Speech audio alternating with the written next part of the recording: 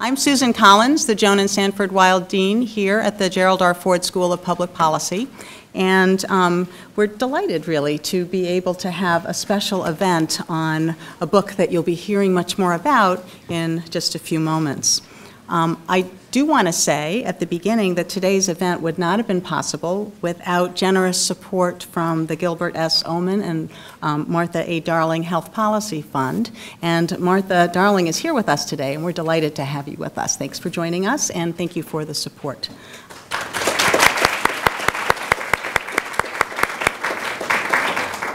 Well, thanks again for joining us today as we both celebrate and learn from the research of our very own Professor Jim House.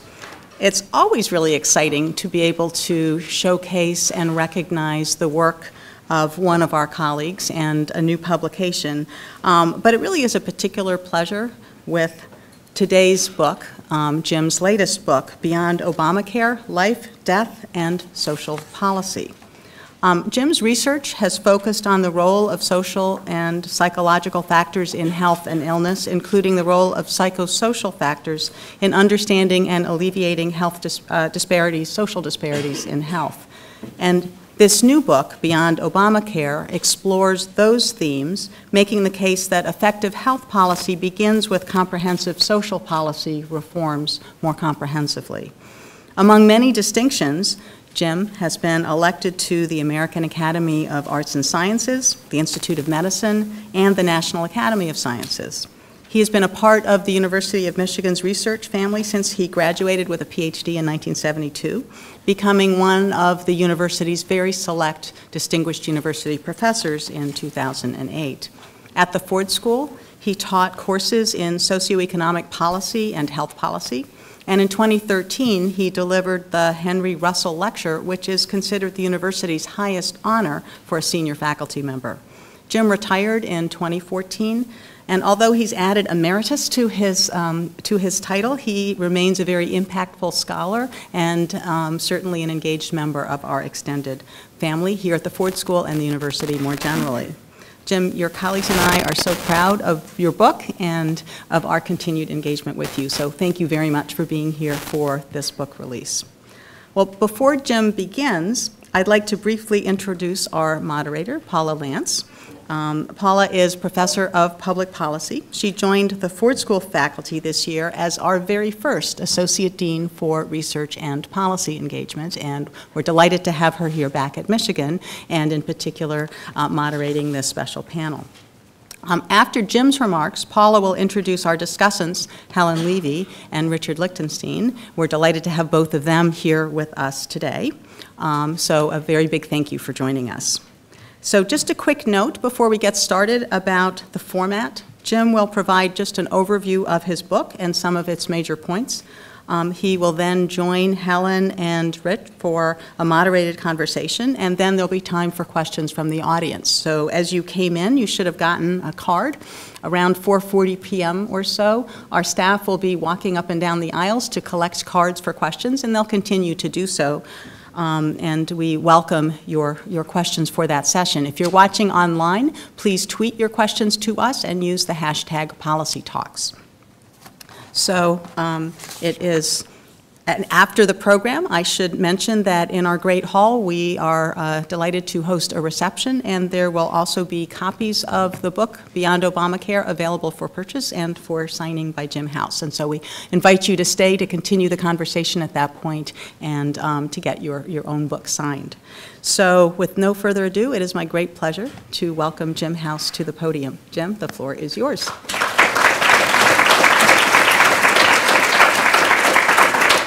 Up here? You're going to talk from up here? Yeah, I'm going to talk from here. Right.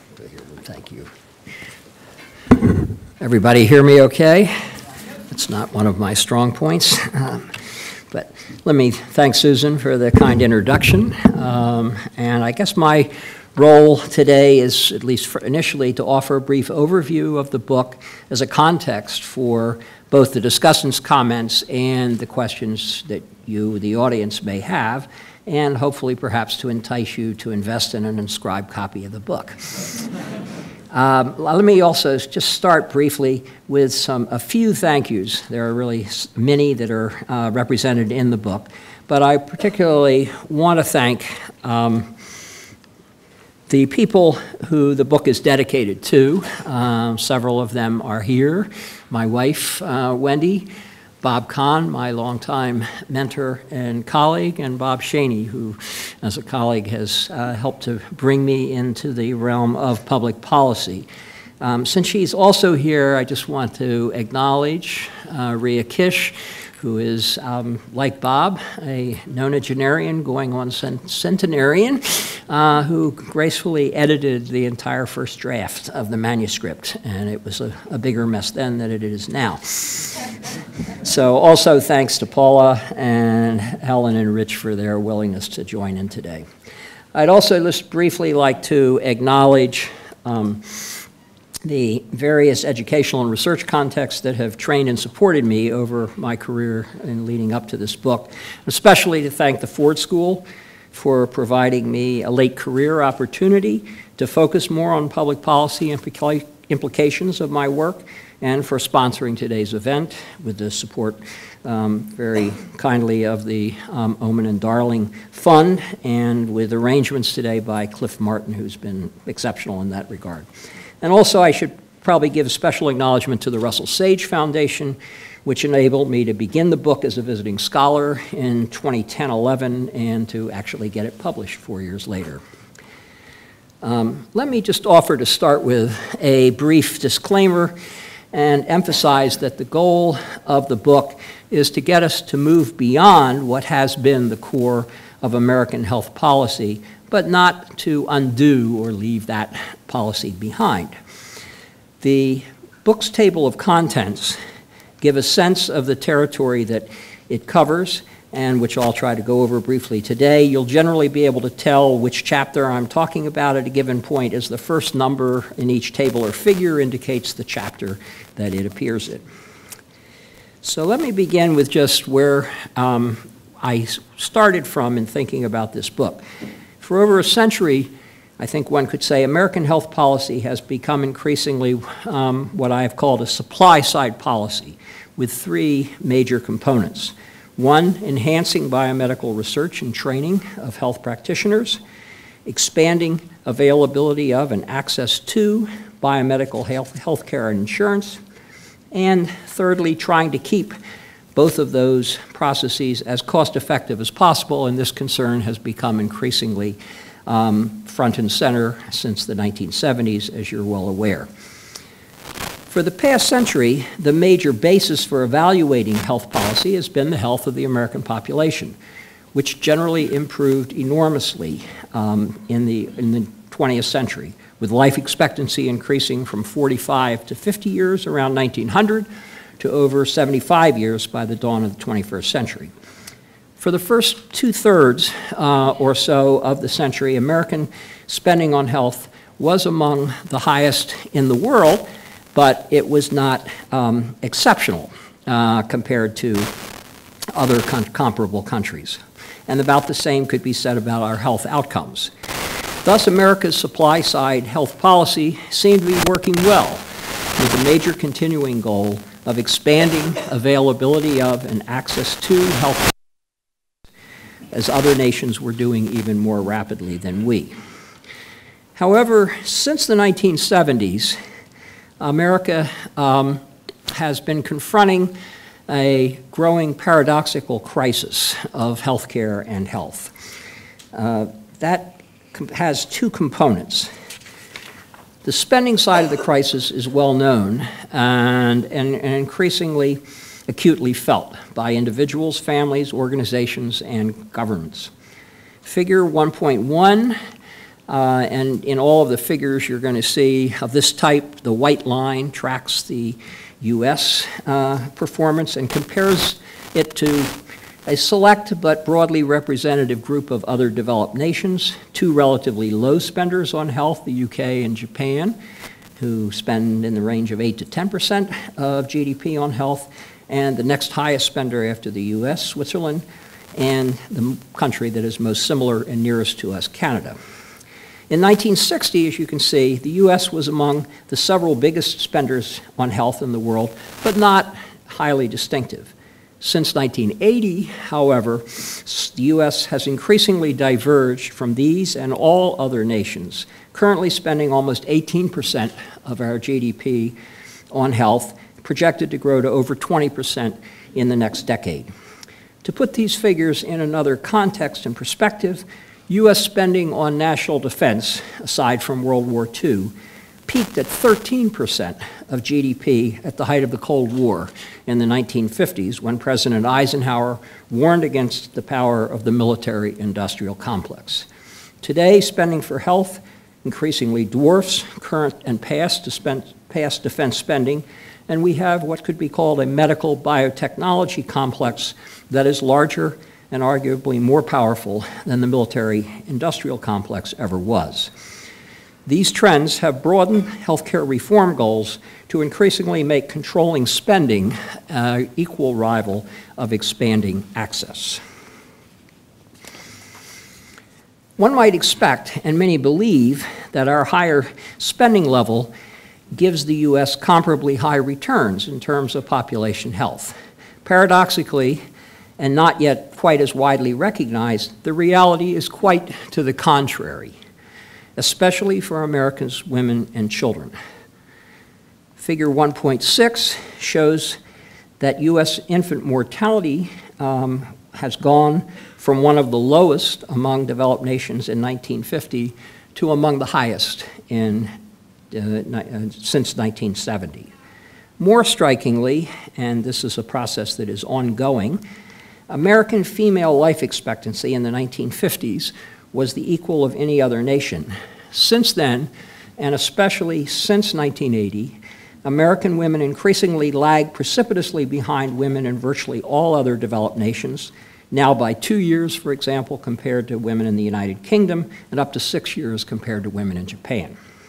American women have also lost almost 3 years of the nearly 8-year advantage in life expectancy that they held relative to American men in 1980, and those men have themselves been increasingly lagging behind their male counterparts in comparably developed nations. For some health indicators and more disadvantaged parts of the population, women's mortality experience is actually worsening absolutely, and a relatively unprecedented phenomena in a highly developed and wealthy country. So between 1980 and 2008, advances in women's life expectancy actually were diminished for all less educated women, and among the least educated, there was a decline of almost 5 years, as shown in the left side of the figure you're looking at. In 43% of U.S. counties, by a recent analysis, female life expectancy is actually declining, a pattern that could characterize almost all American women within several decades, unless current trends are reversed. One small contributor to this declining female life expectancy is an absolute increase in maternal mortality. Oops, getting ahead of myself here. In the U.S., as shown in figure 1.7, which is again unprecedented in highly developed countries. Thus, America's current health policy problems, and indeed crisis, go far beyond just increasing access to health care and insurance, and increasingly are simultaneously trying to reduce spending for health care and insurance while at the same time improving population health, and those may sound almost contradictory. Reform of the American healthcare and insurance system has been elusive and partial due to the peculiarly fragmented nature of American government and our social welfare system, which assigns to the private sector major responsibility for programs, especially pensions and health insurance, that are almost entirely in the public sector in comparable nations. After repeated failures to achieve comprehensive reform of health care since the creation of Medicare and Medicaid in the 1960s, the Patient Protection and Affordable Care Act of 2010, aka Obamacare, was a notable political achievement with at least 4 major goals, as shown in Table 2.1. The prognosis for achieving most of these goals, however, remains quite guarded. While substantially expanding insurance coverage and access to care, Obamacare will likely have at best marginal success in either controlling health expenditures or ameliorating the worsening of Americans' population health. This somewhat dour assessment reflects the range of projections being made for the impact of the law, including quasi-experimental and experimental evaluations of the Massachusetts healthcare reform of 2006 and an early reform of Medicaid expansion in Oregon in 2008, respectively. In addition, we have seen increasing evidence that the Obamacare's potency has been and is being greatly diminished by the political compromises made to achieve its passage and by the opposition and obstacles it has faced since and continues to face. More fundamentally, Obamacare, like all prior healthcare reforms, is largely a supply-side policy focused on expanding and managing the supply of health services and the pricing of them, rather than on altering the major driver of the demand for health services, which is the health of the population itself. If Obamacare and healthcare reform, more broadly, cannot solve our current health policy crisis, then what can? My answer is a new demand-side approach to health policy grounded in the science of social determinants and disparities in health. The fundamental source of America's paradoxical crisis of spending more and more on health care and getting less and less in terms of health outcomes is the seemingly intuitive but unfortunately erroneous assumption that health care is the primary determinant of individual and population health. While health care is important to health, it is much less so than we customarily think. Logically, this reflects the fact that health care most often comes into play after we are already sick or injured, often seriously so, and health care frequently cannot cure our illness or injury, but only help us to manage its further course.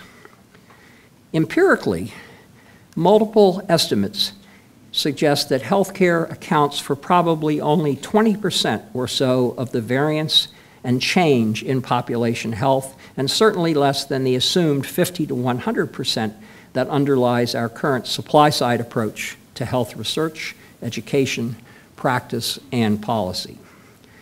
This estimate reflects, but goes beyond, the important shift over the last century from infectious diseases to chronic diseases as the major sources of morbidity, disability, and mortality. For example, historical demographers and epidemiologists discovered that modern medical health care had not actually been the major determinant even of the decline of infectious disease mortality from the mid-18th century through the mid-20th century, as had previously been assumed. Most striking was the work of the medical demographer Thomas McCune. We're looking at the decline of tuberculosis mortality in England and Wales between 1838 and 1960, as shown in figure 3.3, and tuberculosis has been referred to by Susan Sontag as the cancer of the 19th century. TB mortality declined from relatively epidemic proportions in the mid-19th century, when it accounted for 20% of all deaths, to almost nothing by 1960. However, 50% of this decline occurred before Robert Koch had even discovered the tubercle bacillus, and 80 to 90% occurred before the development of effective pharmacological treatment and vaccination against TB. Others produced similar analyses of the decline of many other infectious diseases over this period, with vaccination proving the major determinant of such declines only for 3 diseases: smallpox, whooping cough, and polio. Another perspective on individual and societal health has existed since ancient times in the antinomy between the Greek goddesses, Hygeia and Panacea, and later in the 19th century, beginning in the 19th century, between the traditions of social medicine and biomedicine. In this alternative view, the health of individuals and populations is primarily a function of their ability to adapt and thrive in relation to the environments and conditions in which they live and work. It is these conditions of life and work that mainly shape health, with health care more a response to health problems than a primary determinant of health. To understand chronic diseases, biomedical research had to move outside of the laboratory and clinic and develop a new conception of the etiology of disease and a new research design for studying it, the long-term population-based prospective study, which sought to identify characteristics of people that predicted onset of major morbidity or mortality in persons free of disease at entry into the study. Studies in places like Framingham, Massachusetts, Tecumseh, Michigan, and other communities identified first physiological variables like blood pressure and cholesterol as major predictors of cardiovascular morbidity and mortality.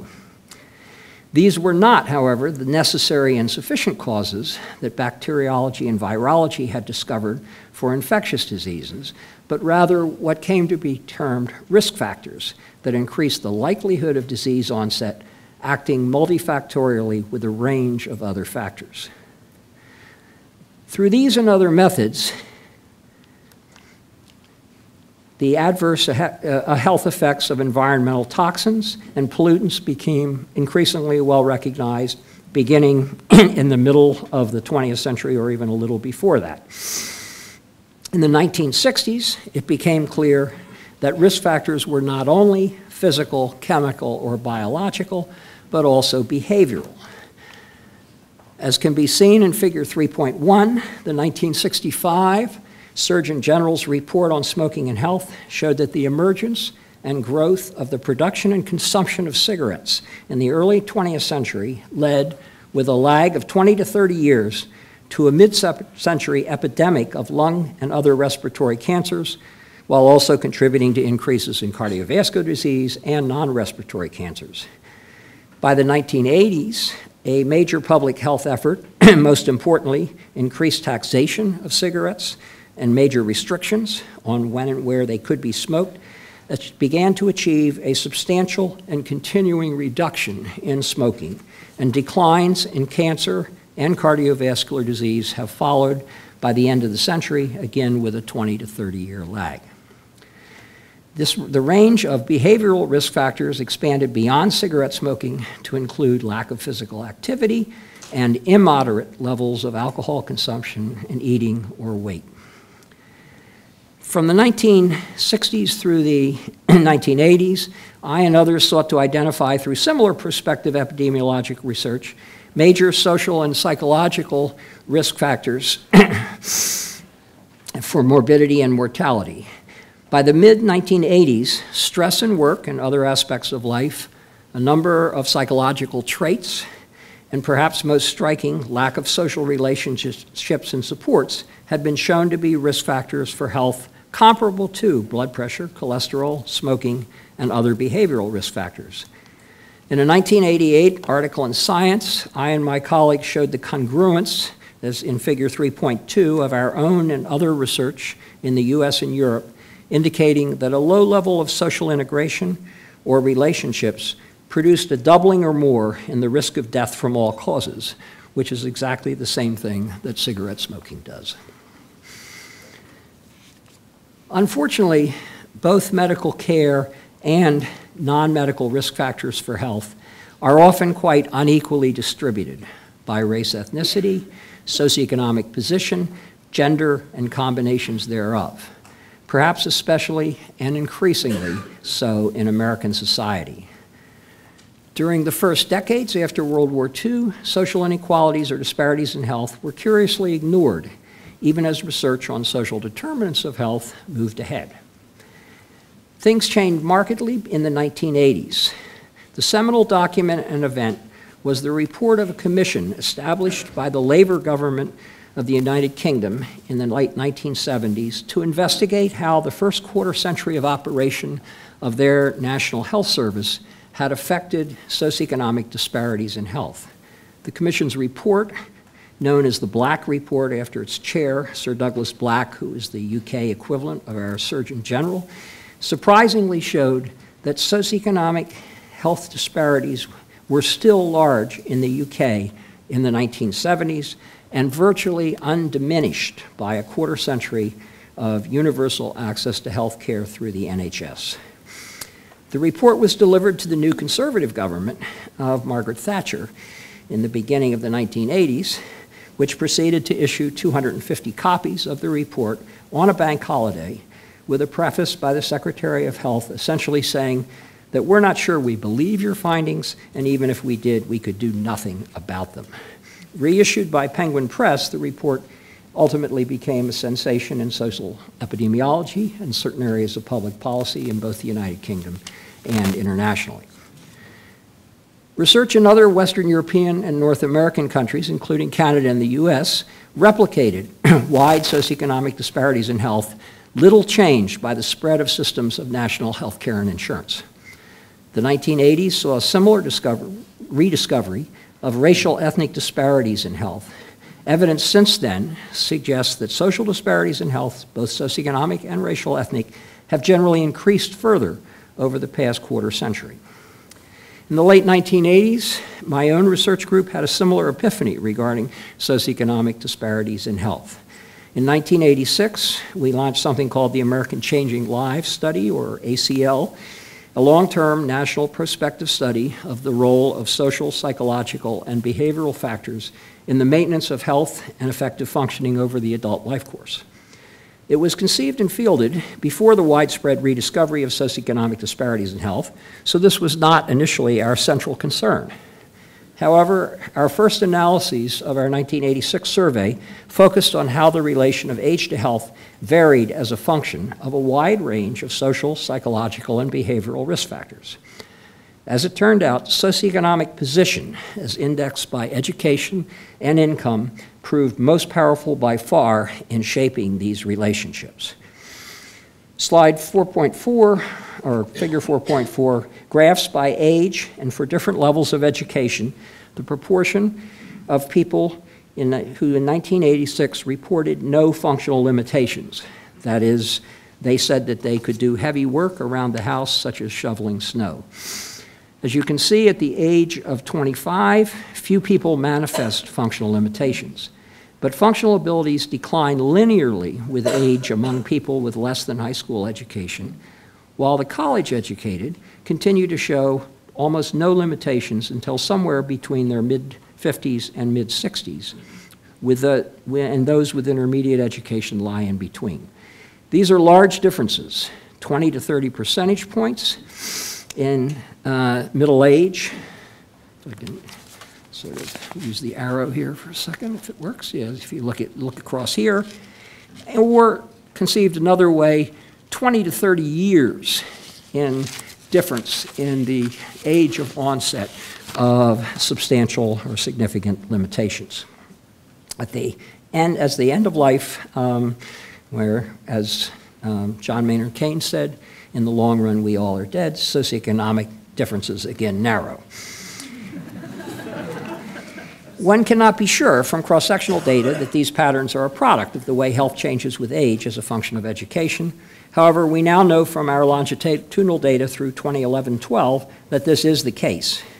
We have seen similar results by income, and we and others have also shown similar socioeconomic differences in mortality over the life course, and have also analyzed racial ethnic disparities in conjunction with socioeconomic ones. These social disparities in life expectancy range up to 10 to 15 years. We now understand, as shown in this table, for example, that socioeconomic factors can account for 50 to 75% of racial differences in mortality, especially for men. So if you see the overall racial difference is 4.9 years as of this particular population and time, and that difference is essentially cut in half when you start looking within particular income groups.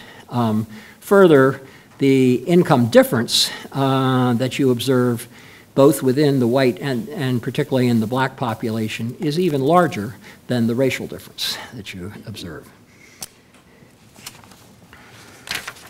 However, it's also the case, as you can see, that there remain racial ethnic differences at all socioeconomic levels, and factors such as discrimination and segregation, we now know, have significant adverse effects on health over and above those from socioeconomic position. We now understand that socioeconomic position, which is here, which is itself a function of age, gender, race, ethnicity, and broader social, political, and economic conditions and policies, constitutes what some have termed a fundamental cause that shapes individuals' exposure, where did my arrow go? There we go, to any and all risk factors for health, medical care, psychosocial risk factors, environmental risk factors, and the like. Our ACL study has been, we've also documented, and others have, socioeconomic disparities in medical care and insurance and exposure to environmental hazards and in health behaviors from smoking through eating, drinking, and exercise to obesity. Our study has been more uniquely able to show similar results for social and psychological risk factors, and for virtually every risk factor that we can measure and that we and others have shown to predict adverse health outcomes, there's a marked gradient by education and also by income. We've also shown that if education and income did not produce such pervasive differences in exposure to and experience of these risk factors, socioeconomic disparities in health would be commensurately reduced. In our original cross-sectional data, statistically adjusting for income in a set of 11 behavioral, social, and psychological risk factors reduced educational disparities by 70 to 80%, as shown by the dotted lines here, which are superimposed on the figure that you just looked at. All that we and others have done longitudinally produces results consistent with these data. Thus, these socioeconomic factors are particularly important and potent for health science and policy because of their wide-ranging impact on virtually all health or risk or protective factors, including new ones as they arise, and because they show us where in the population are the greatest opportunities for improving health. Given the relatively modest relation of healthcare and insurance to health and the large impacts of social determinants and disparities on health, it's not surprising that there is essentially no correlation across countries, as shown in figure 3.4, between spending on medical care and insurance, here as a percentage of GDP, and life expectancy. Or there is actually a decidedly negative one if we include the egregiously outlying point of the United States. Little wonder that spending more and more on medical care and insurance has not produced commensurate gains in population health. Over the last decade, culminating in my book, I've increasingly focused on the implications of all of this for current debates on health policy and broader social and fiscal policy. There are several implications from what I've said thus far. First, America is paradoxically paying more and more for health care and insurance, but getting less and less in terms of population health outcomes. Second, this paradoxical crisis derives from the understandable, but unfortunately mistaken belief that healthcare and insurance are the major determinants of health and hence the only proper domain of health policy, including Obamacare. Third, there's little reason to believe that Obamacare or any other proposal for supply-side healthcare reform will more than marginally either improve population health or restrain the growth of spending for medical care and insurance. What is required is, in my view, I can just skip over a couple of things. Oops. Where we go here? Okay. Is essentially a demand-side policy that reduces expenditures by first improving population health via a broad range of public and private policies outside the domain of current supply-side healthcare and insurance policy. That is, we need to use what we've learned about the nature and sources of social determinants and disparities in health to promote public and private policies that enable more and more people, especially disadvantaged socioeconomic, racial, ethnic, and gender groups, to live and work under conditions that protect and promote their health. Let me just, in interest of time, skip over a couple of things. All of this further means that virtually all social policy is in fact health policy. And just as we evaluate the environmental impacts of a wide range of seemingly non-environmental policies, we need to evaluate the health impacts of seemingly non-health policies and to consider the results in our analysis of the costs and benefits of those non-health policies. So let me close with two related points. First, we now know that we can improve health through a very broad range of public and private policies. Second, we also know, all that we know, I say, indicates that a healthier population spends less and less rather than more and more on healthcare insurance. Most widely recognized and discussed at this point, and probably also most intuitive, are the ways that agricultural, transportation, housing, urban land use policies have adversely affected patterns of smoking, eating, drinking, and physical activity, and hence body weight, and the ways that these policies we now know can be modified to improve patterns of health behaviors and hence health. We've similarly recognized the potential adverse health impacts of physical, chemical, and biological environmental conditions, and increasingly have found ways to mitigate at least some of these. In addition, however, both prospective epidemiologic data that we've already discussed and field experimental research in the US and other countries has now documented substantial health impacts from a wide range of socioeconomic policies. Let me briefly note newer experimental data in the 5 major areas shown here. For example, when states in the US or nations across the world increase the number of years of compulsory schooling, people affected by those changes live longer than people who just missed falling under the new compulsory schooling policy. Similarly, children randomly assigned to receive enhanced preschool education have better health well into adulthood than those who randomly did not receive that enhanced education. And $10,000, this partly comes from the work of one of our colleagues here, Sue Donarski, in financial aid to a post-secondary student results in 1.6 years of additional education, which in turn translates from other knowledge that we have into anywhere between a third and a full year of additional life expectancy. In contrast, economists estimate that it takes $30,000 to almost $150,000 in health expenditures to yield an additional year of life expectancy, depending on the point in the life course that these expenditures are made. Experimental studies in the US, Latin American countries, and South Africa have shown that increasing the income of individuals and families is beneficial to their health at points from early life through old age.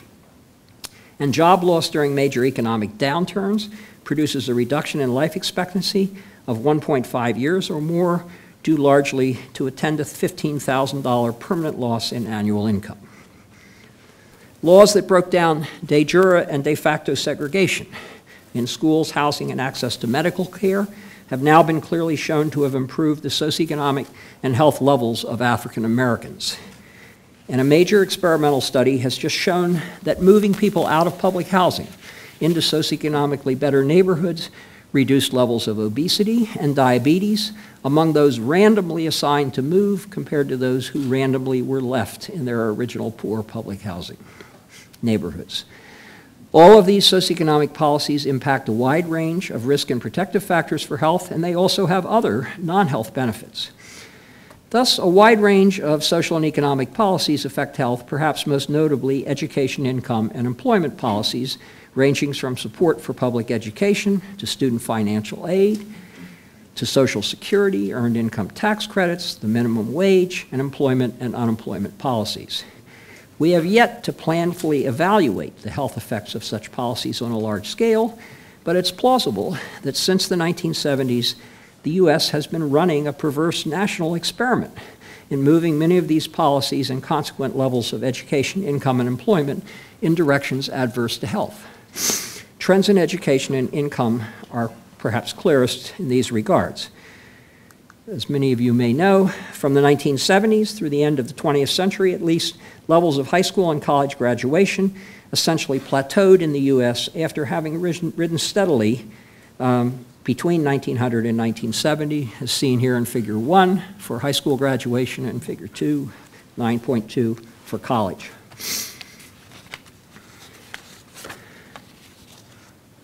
And the current U.S. ranking on educational Intergenerational educational mobility, that is, do children do better than their parents, as seen in figure 9.3, eerily mirrors our rankings on population health outcomes. We are 23rd in this list of, or 20, I think, out of 23 in this list of OECD countries. Similarly, growth in earnings has plateaued since the 1970s, as seen in figure 9.4, and the real value of the minimum wage has steadily declined. These changes have arguably driven declines in health with a consequent rise in health expenditures, which I must say this is all still a hypothesis, but worthy of more research. Finally, do healthier people really spend less on medical care rather than spending more in order to make themselves happy? Healthy, maybe happy too. Recent research indicates the answer is yes. On an annual basis, people in better health, including those from more advantaged racial, ethnic, or socioeconomic groups, utilize less health care and spend less on it. And projections that are much more solidly based on past empirical evidence than those regarding the hoped-for economic savings from healthcare reform show that healthier people spend substantially less over their lifetimes, even though we all make most of our medical expenditures in the final years and even months of our lives.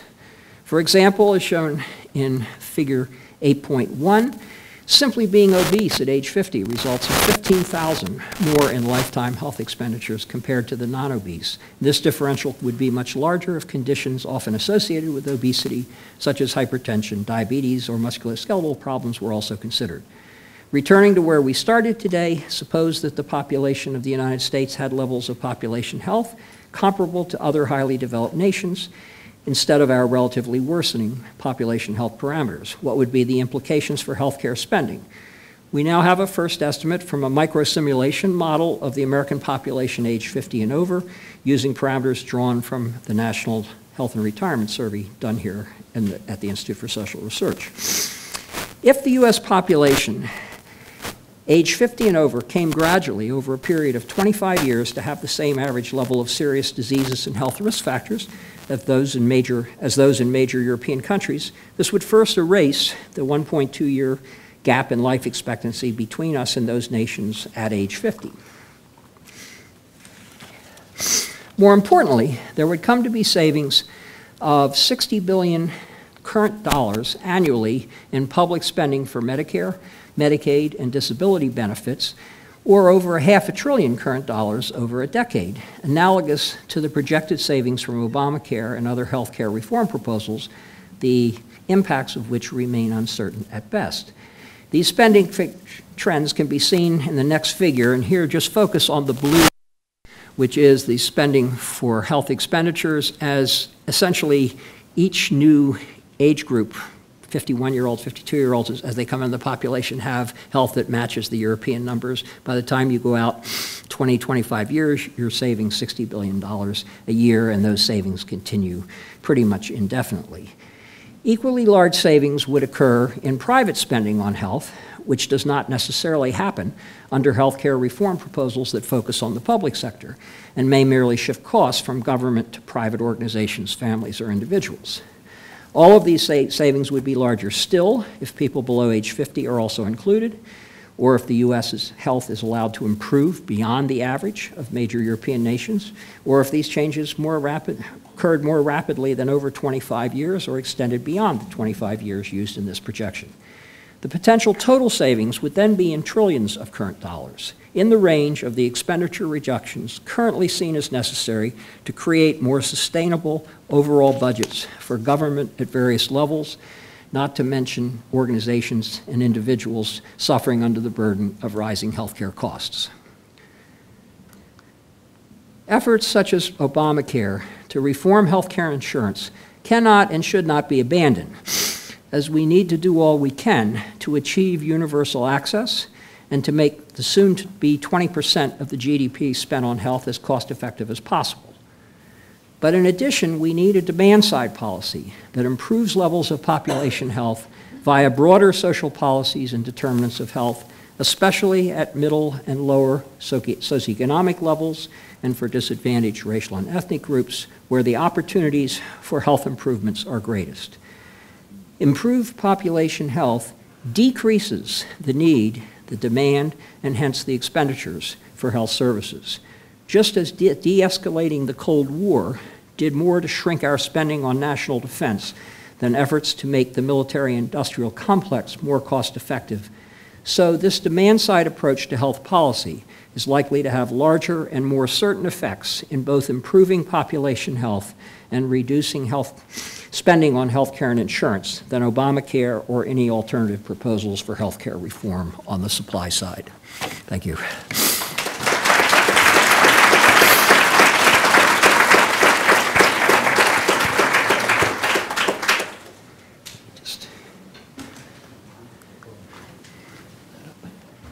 Shall I just stay here?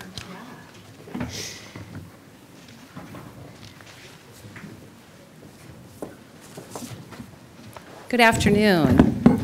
It's really an honor to be part of the event this afternoon for many reasons, but the most important of which is that I came to the University of Michigan in 1994 to do a postdoctoral fellowship in health policy, and Jim was my main mentor. I have been privileged to learn from and worked with Jim for over 2 decades now, and I can't begin to express my gratitude to Jim and his wife Wendy for how wonderful they've been to me all this time, and again, how much I've learned from Jim over the years. He's had a tremendous impact on my own career. And I'm delighted this afternoon. We also have 2 terrific people who are going to provide some comments and reactions, first of all, and then we're going to turn it over to all of you. And I do want to remind the people who are joining us online that if you have a question you want to ask, to please tweet that using the hashtag #PolicyTalks. So today we have with us Helen Levy, who is an economist and a research associate professor at the Institute for Social Research at the Ford School of Public Policy here and also the School of Public Health. Her research interests include the causes and consequences of lacking health insurance, evaluation of public health insurance programs, and also the role of health literacy in explaining disparities in health outcomes. And we also have with us today Professor Richard Lichtenstein, who is the S.J. Axelrod Collegiate Professor of Health Management and Policy. Dr. Lichtenstein's research interests include community-based participatory research, racial and ethnic disparities in health, and barriers to health insurance coverage for low-income children.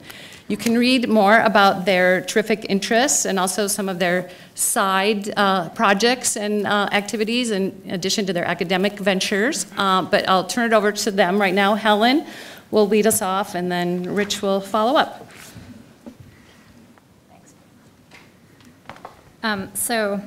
First, let me start by congratulating Jim on his book, which represents a remarkable synthesis of facts and ideas.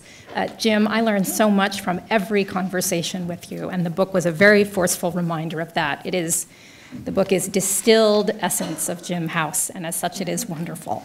The connections across disciplines, across policy domains, across areas of human activity reflect a remarkable depth and breadth of intellect.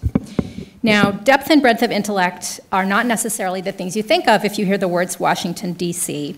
And I want to talk a bit about some of the things that lie in the space between the vision that Jim's book lays out for a more enlightened social and health policy and some of the immediate concerns that are part of the implementation of the Affordable Care Act. So you can think of my comments as a much less visionary Beyond Obamacare. And I'm going to come back to the issues raised in Jim's book, but I want to start by talking a little bit about the Affordable Care Act itself.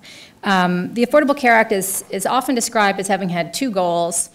Jim said 4, but I only have 5 minutes, so I'm going to say 2.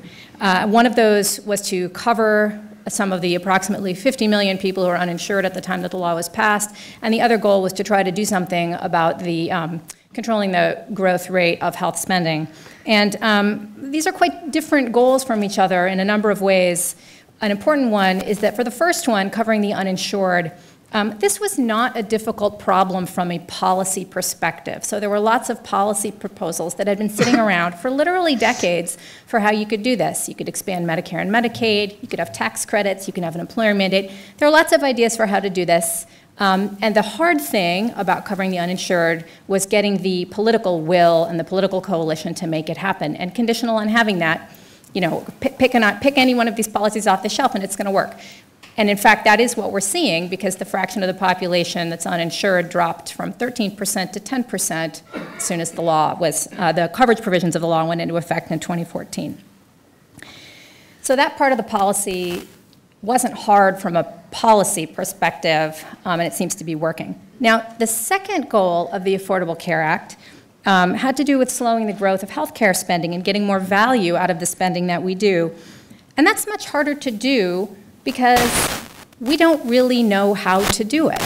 There's also questions about the political will to do it, but we actually don't have a bunch of great ideas about how to slow spending in a way that preserves the things we spend money on that are valuable and selectively cuts out the spending just on stuff that's wasteful.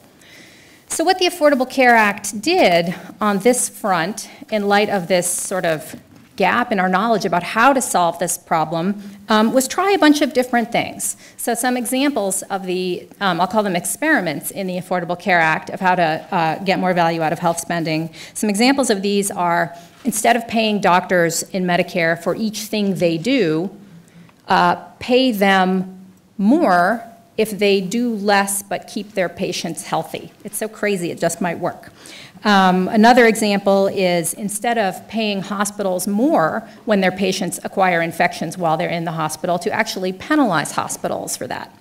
And another example that's actually been in the news lately is imposing a tax on very, very generous health insurance plans. This is sometimes called the Cadillac health insurance tax. It's been in the news for the past couple of weeks, and even just this morning was in the New York Times, both because there's a move in Congress to repeal this element of the Affordable Care Act, and then today because Hillary Clinton came out and said yesterday that she supports the idea of repealing it. Repealing it is not a popular idea with economists, you could probably guess.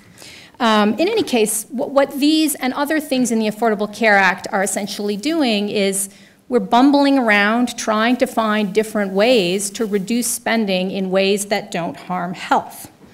Now, coming back to Jim's book, the vision that he lays out in the book is that if we spent more on basic things like quality education and social programs like food stamps or the EITC or SSI, people would ultimately be healthier, and in the long run would need less medical care, and so they'd spend less. So in a nutshell, he's arguing that these social policies are a very cost-effective way to deliver better health.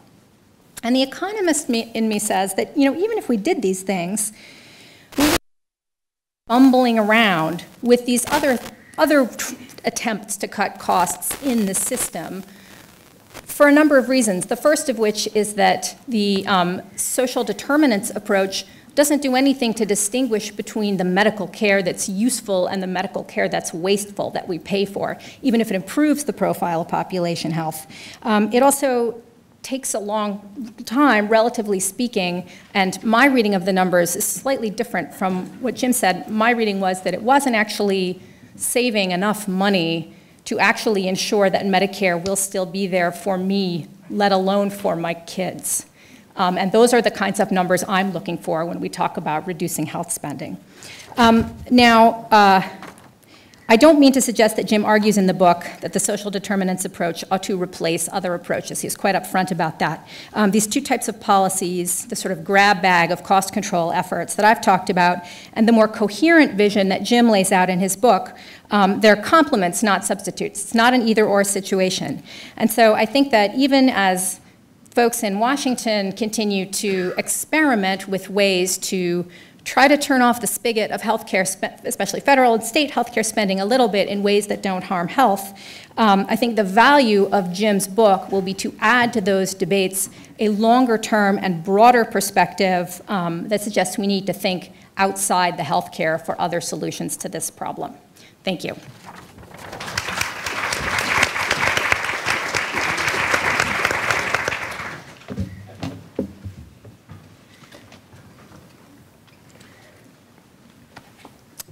Good afternoon. Appreciate the invitation to speak here. Let me just start by saying that Jim has had a very big effect on my career. Also, he was on my dissertation committee, which was chaired by Bob Kahn long ago. So I appreciate that very much. And I've read what he has written, and have really incorporated into a lot of the teaching that I do at the School of Public Health. So let me start by saying that I am a total adherent to the idea of the demand side that Jim is talking about. I also run into the same problem I think he had writing this book, which is I teach kind of aspiring health administrators, hospital administrators, policy people in health, physicians, about the healthcare system, and they're very committed to it, and you know they have a lot at stake in the health system. And I also try to tell them that the healthcare system is not the only way to create health. In fact, as Jim described beautifully in his book, it doesn't even make a big difference at the margin anymore. So I'm interested in racial and ethnic and socioeconomic disparities. I'm interested in inner cities. It's very important for me to tell people that just providing more health care is not going to end those health disparities, the inequalities in health between the poor and the rich, between blacks and whites, Latinos and whites. It's just not going to do it. So one of the things I try to do when I teach people, especially physicians who work in inner cities, is to tell them that you're not going to make a difference in health just working hard all day inside your office, treating patients exactly the right way. Because think about it, somebody comes into an office with diabetes in Detroit, the things that a physician is going to tell that person is, first of all, I want you to start eating fresh fruits and vegetables. And second, I want you to get exercise. I want you to go out and jog. I want you to walk a long way. And if you've been in parts of Detroit where I work, you know that there's no fresh fruits and vegetables available, and you know that it's not safe to walk, and most times people can't do it. I'll tell you an example of how we've enabled people to walk. But the point is, just going with the medical care side doesn't really solve the problem. You really need to think more broadly. You have to get outside the walls of your office or your hospital, and you have to really get involved in population health, which is what the Obama administration tried to do in the Affordable Care Act by trying to give hospitals incentives to improve population health. It's very hard to tell hospital administrators you've got to serve the community because you're not going to get reimbursed for that. But that's something that I think is really important. So let me give you a case study about how Barbara Israel, who is kind of the leader of a big effort we work, she wouldn't use that term, she would say the facilitator, but she's a colleague, and she and Paul actually was involved in this, and several faculty at the School of Public Health and at the nursing school and public policy and social work and medicine. We went into Detroit in 1995 to try to really do something about health inequalities in Detroit. We got a bunch of community-based organizations to agree to partner with us on an equal footing. That's a whole other story, really changing the way we do research in Detroit. But we got 8 different organizations to sign on with us. And we sent in the proposal to David Satcher, who was then the head of CDC. Later, he became the Surgeon General. And a couple of months later, we found out we got funded, and we had to go back and talk to these organizations that we had talked to and say, now we're ready to do it. Okay, so I just want to tell you, first of all, the nature of the organizations that we partnered with to improve the health of people in Detroit, and then I'll tell you what their reaction was. So I'm just going to list a couple of the sectors in which they were active. So one was dealing with housing in a low-income housing neighborhood. Another was doing job training and economic development work. Another was doing education in the public schools. One was dealing with youth violence on the east side of Detroit. Another was a community center that tried to provide activities, healthy activities for kids on the east side of Detroit. A behavioral health organization dealing with substance abuse and mental health problems. An environmental justice organization, which deals with some of the terrible pollution that goes on in parts of Detroit. And then finally, a federally qualified community health center. So only that last one is a real health provider. All the others deal with the social determinants of health. The funny thing was when we went back and these organizations that signed on with us found out we got the grant, they said, why do why do you want to partner with us? We have nothing to do with health. We provide jobs for people. We do education. And that's the whole point. That's how you improve health. You upgrade people's education, their income, you get them physically active, all these other things that really don't have much to do with clinical work is really the way we saw improving health. And we've been quite active for 20 years now doing projects with community members, not on communities, but with community members. And let me just give you a sampling of the kind of things that we've been dealing with. So first of all, that whole issue of there not being fresh fruits and vegetables in Detroit. I don't know if you know this, but up until a few years ago, there were no national grocery stores or supermarkets in the city of Detroit. So you had to go to party stores to get fruits and vegetables, and you can imagine the quality of those fruits and vegetables there. Very hard to get wholesome food, be nutritious. People ate bad foods. You get, obesity is something that's going to arise out of that. So we tried to deal with that problem. Lack of places in which to be physically active. We have a project that works, it's about heart health, and they actually have developed several different walking groups around Detroit where people get together and they have charted out safe areas to walk in, and they met 2 or 3 times a week and they walked quite a long distance. They had a really great time interacting with each other. They really enjoyed doing it, and they lost weight and their blood pressure went down. So these are things that can be done without a clinician and a stethoscope to try to improve people's health. We work on youth violence, gang violence. It's kind of hard stuff to deal with, but that's how you try to improve the youth health in Detroit. And the quality of the public schools, we actually tried to work with that. That was very hard to do in Detroit because they're closing schools every time you turn around, and that was kind of the issue. We also tried to work with community partners to talk about how do you approach policymakers and get them to change health policies, or some of the other policies, like air pollution in Detroit is a big health issue. How do you deal with that as a community resident who doesn't want another bridge span coming through your neighborhood, which is what's going on in Detroit right now. So I can't tell you that we solved the problems of Detroit. I can't tell you that people are, by and large, much healthier than they were 20 years ago, but I do know that we have made really good inroads into the health of many of the people that we work with, and that despite the fact that I teach about health care and the healthcare system in my classes, I really believe that the way to go about improving health, especially in places like big inner cities, is through working on the social determinants. So, thank you.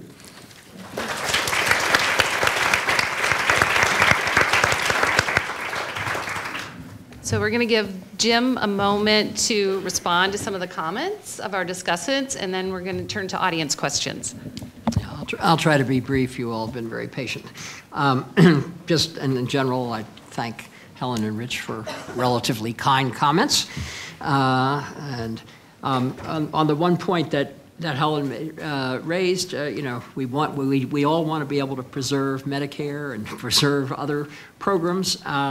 What's not clear at this point in time is whether healthcare reform can produce enough savings to allow that, or whether I won't claim that it's a guaranteed from a microsimulation model that the actual policies will produce the same thing, but I'd say at this point in time there's at least kind of an equal chance on both sides. And as she started off with, and as I feel, this is not an either-or situation, but it is a situation where we need to restore a kind of balance to thinking about health policy and not treat it as entirely a problem of healthcare and insurance. Rich's, comments reflect that. And again, there's nothing that I'm saying when I focus a little bit more on broader national policies that contravenes the idea that one should be doing things in the community. I would only say that it would be a lot easier in communities if the national policies were flowing in the same direction, and rather than communities trying to work against the tide of a national policy that's going in other directions.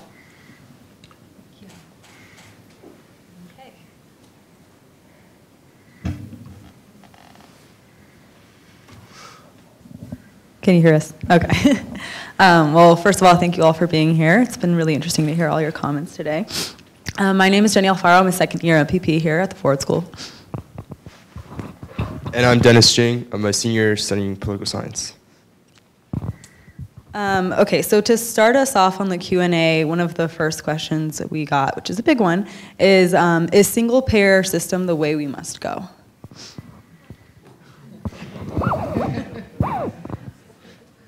I think I'll yield to, to Helen for the most part on that. All I guess I would say, again, is that what I find when I talk about these things is that the questions come back to questions about health services and healthcare and insurance. And what I'm trying to do is to move the conversation beyond that. That's not to say that that other conversation is not important.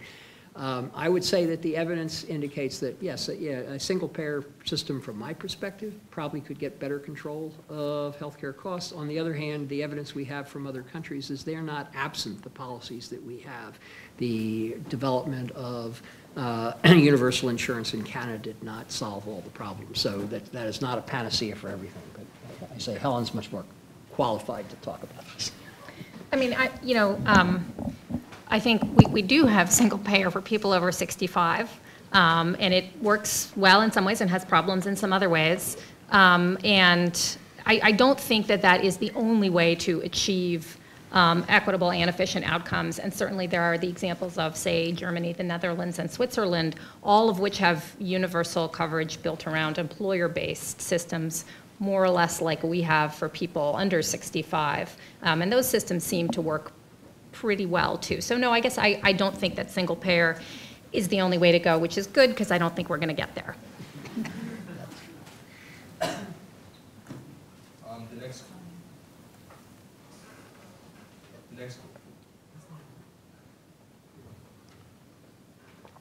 The next question is,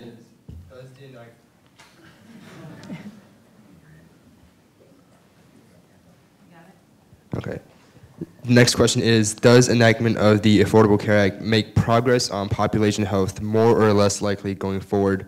So to rephrase that, can the inadequate quality measures in the Affordable Care Act serve as a foot in the door towards substantial improvement, such as mental health treatment policy? Again, I would say, there's nothing, I think the Affordable Care Act includes a lot of good ideas about both dealing with health services and trying to expand things to think more clearly about population health. But if you continue to restrict the discussion to things that are mostly centered within the healthcare and insurance system and those kinds of ideas, I don't think you're going to get very far. So I just want to make a point that Jim makes several times in the book and said it right at the beginning here, and that I always try to make this point too, which is this, that you can talk about the inadequacy of the healthcare system improving everyone's health, but that does not mean that the healthcare system and that healthcare itself is not important. There was a time in the 70s, I remember, when people were saying, healthcare doesn't matter, so what difference does it make if people don't get Medicaid? It's not going to help them. They were sort of medical nihilists.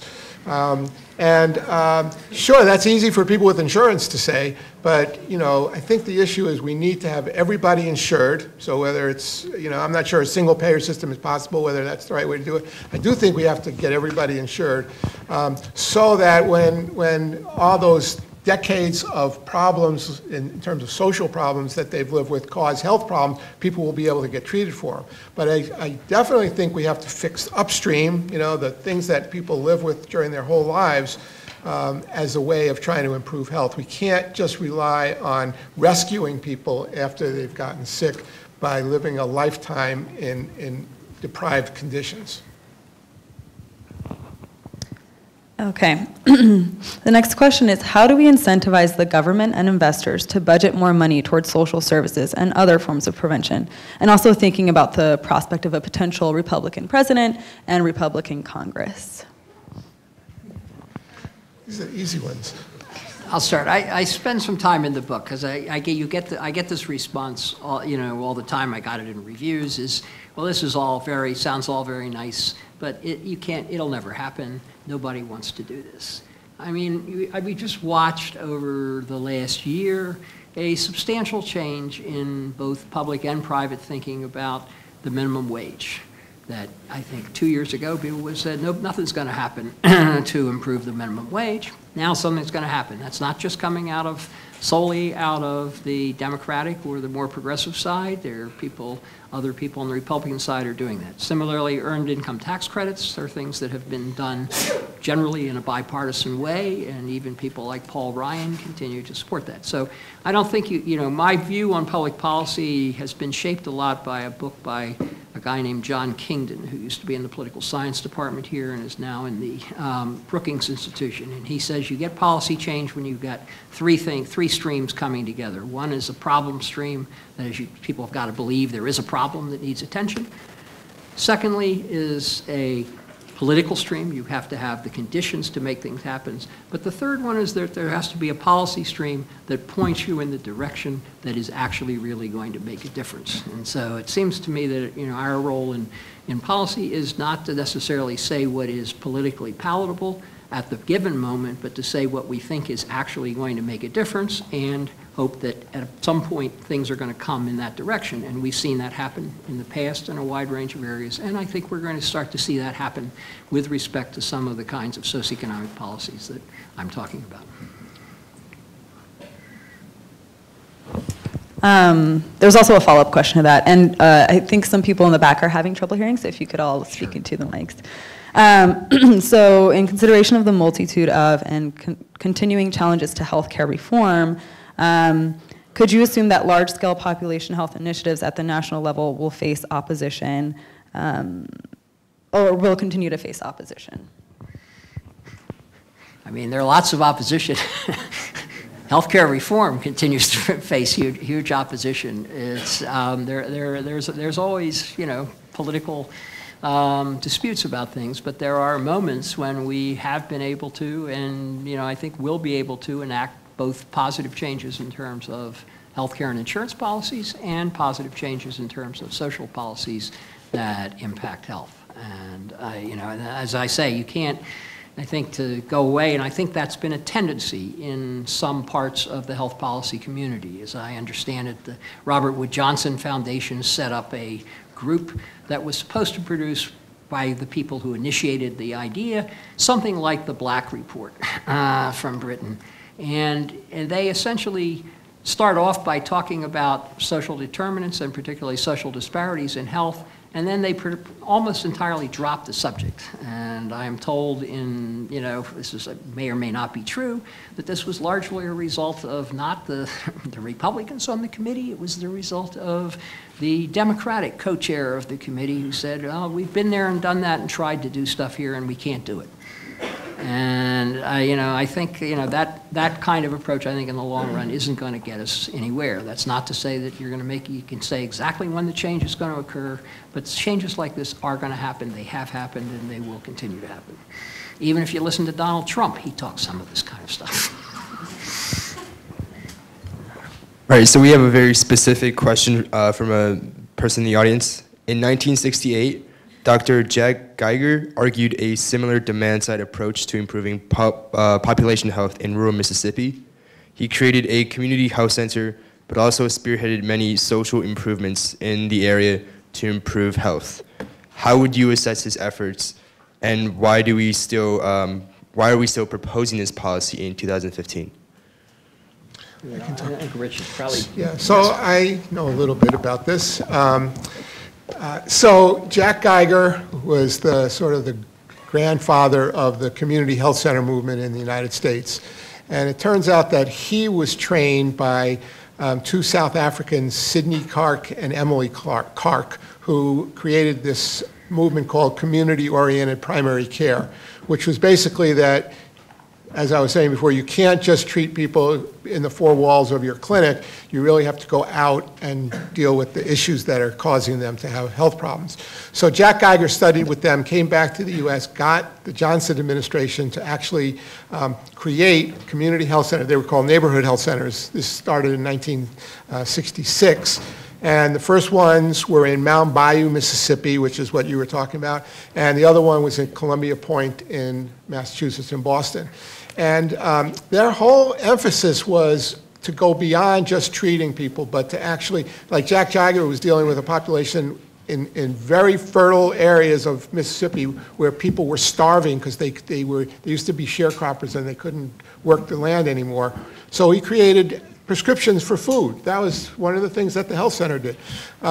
In other health centers over the years, they've done things like train people to become health workers. They've done things on housing. I worked at a health center in 1968 where they had a legal staff that sued landlords to try to improve conditions in housing. So I think getting outside the walls and doing that is a great idea. There are now 1,500 community health centers, so that movement has gotten bigger. It's the one thing in the Obamacare legislation and after that, just recently, that got funded with billions of dollars more because that's the groups that's going to take care of the new Medicaid patients. So I think that was a very positive movement. I don't think it's blossomed into changing everything, but I think that was a very positive thing, and there are lots of communities where there's health care now where there wouldn't have been before, and some of the other issues that are addressed in social factors too. I want to chime in on that. I've actually met Jack Geiger. He's an amazing person, and his legacy is just tremendous, as is the legacy of community health centers. However, I've spent the last 4 years on the board of a federally qualified community health center in Washington, D.C., and on the board, we had to be worried about what are the finances of the health center, and the money comes in to cover medical care. Yep. And I think one of the big problems we have right now is insurers, and including Medicaid, a lot of people who go to health centers now do have coverage through Medicaid, which is great. Medicaid, per law and regulation, doesn't cover non-medical care. It's very hard to get Medicaid to cover non-medical care things like housing, supportive housing, and employment investments, and even food. So I think until we really kind of change policy at the federal level in terms of what Medicaid and other programs can cover, it's going to be really hard to move off and have health centers move off of their primary business, which is to provide health care. Yeah, I agree. I think we have time for 2 or 3 more questions. So the next question is, a startling finding in your presentation is how strongly social relationships affect health. Is this finding true among disadvantaged groups? How would demand-side policies address this issue? I should probably be better prepared to answer this than I am. As far as I know, there's no major difference socioeconomically in the impact of these kinds of relationships. They're beneficial at all levels. It is a complicated issue, a very complicated issue, and people have tried various small kinds of things to affect relationships. I think part of it, again, is you have to look at that in a broader context, and I think we need to think about, how do socioeconomic policies, employment policies, work-family policies, how do they affect social relationships, the ability of people to have them and not? Personally, I'm interested. I'm not going to do it myself, but I'd love to see people doing more on what's the impact of the digital age on social relationships. There are many ways in which that could be helpful, and there are other ways in which it could be very adverse. At the time that I wrote and did most of the research on this, the evidence was that things were a little bit deteriorating in some aspects of social relationships in terms of people's organizational involvement. Certainly, you were seeing marital and family breakup and all of those things. And those are fundamental things that social policy has to think about and address. And they're broad. It's not a fix to go in and have the Supportive Marriage Act or something is not alone going to make it possible for people to establish and maintain good marital or partner relationships, which are one of the fundamental types of social relationships that matter for health. So I know we have many more questions that you've all put forth, and I'm so sorry we don't have time to get to all of them. I think we do have time for one more question.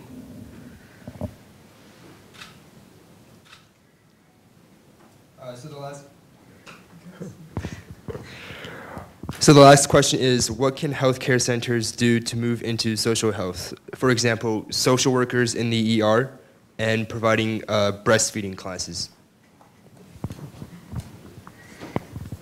Jim, you get the last word. Well, I think clearly health centers and the healthcare system can play a role in doing things to promote larger things. They cannot, in and of themselves, make the kinds of policy changes, the full range of policy changes that are necessary. So there's a need for coordination and collaboration there. I do worry at times when I was on a panel that was looking at the issue of how to include social determinants of health in electronic health records. And it was composed of a large number of people who I would say were pretty enlightened, physicians and healthcare administrators.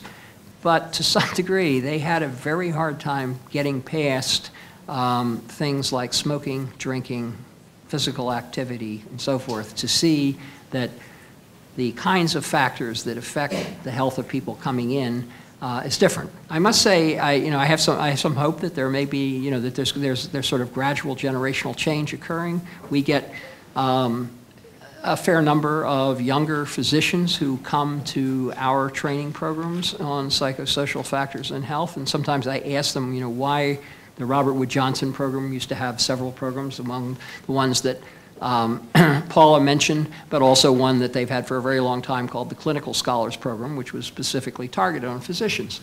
And I would ask these people, so why are you coming to our program on social factors in health or social policy in health rather than the Clinical Scholars Program? And they would say, basically, when we see people in our practice, in our office, in our clinics, we can do something to help those people, but we increasingly recognize that so much more could be done if we could reach people earlier and prevent or at least ameliorate the onset of disease and the kinds of problems that they have, and that therefore we recognize we've got to start thinking more broadly about these kinds of things. Great. Well, thank you to Helen and Rich for their comments and provocative reactions. Thank you to all of you for your comments and questions. Thanks to the students for their role today, but most importantly, thank you so much, Professor Jim House, for your amazing scholarship and this wonderful book that really, I think, represents a pinnacle of what's been an amazing career. So thanks for sharing this with us today. Thank you.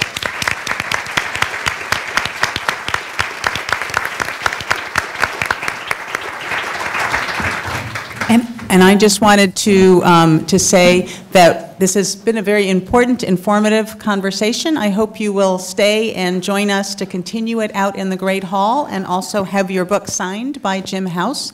Again, thank you very much for joining us. And again, thank you to our panel and especially Jim House.